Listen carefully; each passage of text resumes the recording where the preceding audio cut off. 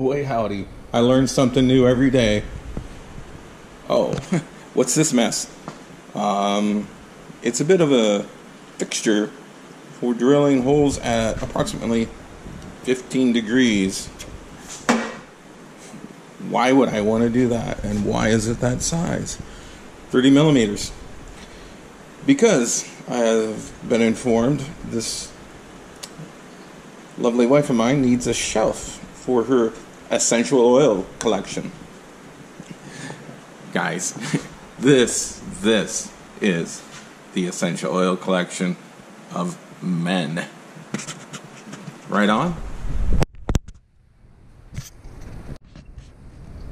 So how do we arrive at this size of hole, that angle, rather than, say, this angle, or this size of hole?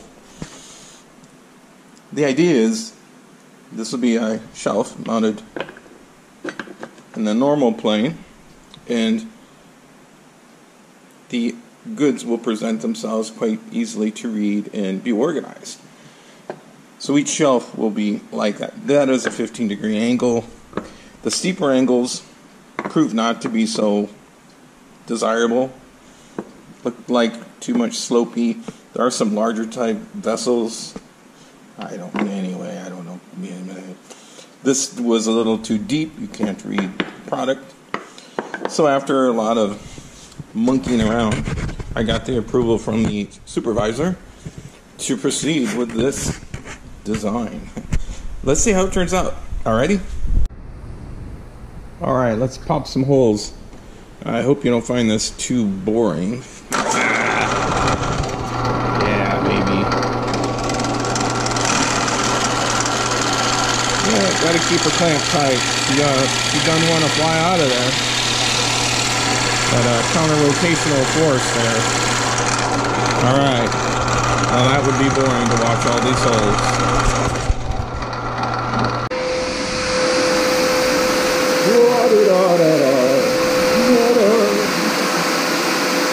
Watch that.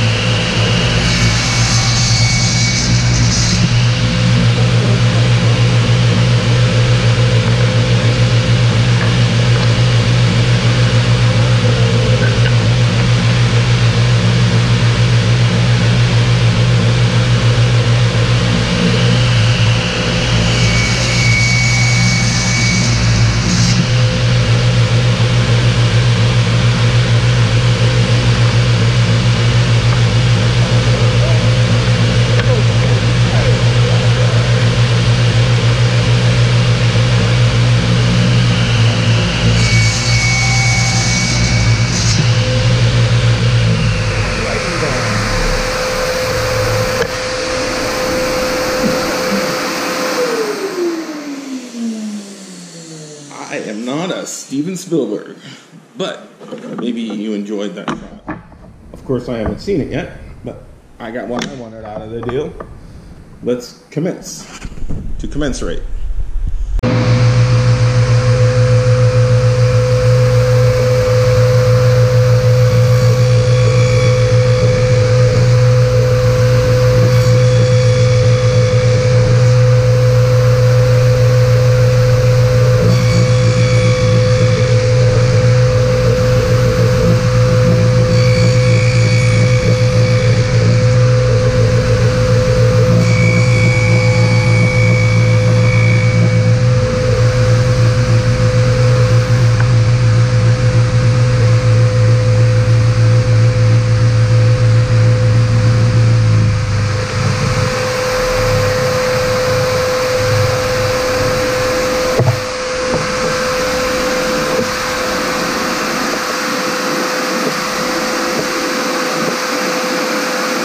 With a chisel. You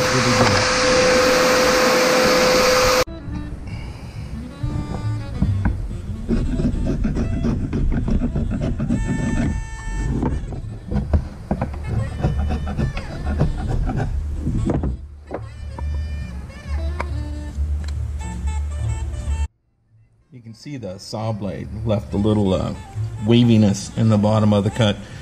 That's because the alternating bevel. So what I'm doing, I'm just scraping it out with the chisel. Alrighty, let's wrap this up. What the hell did you miss? I left out parts of the video. Come on, guys. I ain't gonna bore you to death. Anyway, here's a little joint we were cutting on the table saw. Picking away at it, I did screw one of them up. It was too wide, even for glue and sawdust, to make me look better than I deserve. And I scrapped that one out and made another. The whole intent here was just to make something quick and customizable. You need a Forstner bit, or you could use even just a regular inexpensive drill bit used for wood augering. I used oak. You could use pine. I mean, come on. This doesn't need to be heavy duty. I had some scrap oak sitting around, but the intent was to do something different, and having the bottles tilt back so you could see the labels and, you know, kind of tilted, and also affords the opportunity to make something in this direction. The intent is to put this here so I'm going to sit. All right, so the intent is actually trapped in here. You see the back here, that would be against the wall. Let's say you have a camper, or you live in a hell of a seismic zone, and you don't want the bottle tipping forward and you want it to get captured. Well, something like this, when the shelves are spaced just so, you rotate it around and pull it out. I probably overthink stuff way too much. That's what my doctor says. Just kidding about that. Anyway, I finished it with some oil-based Varathane. Looks fine. Like I said, this is just something quick you could make. The gift-giving season is upon us, and you know what?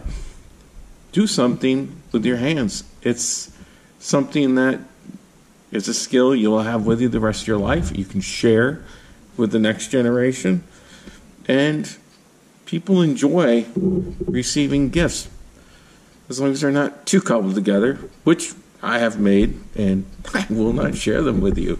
They have been burned. All right. Thanks for watching. Have a nice day.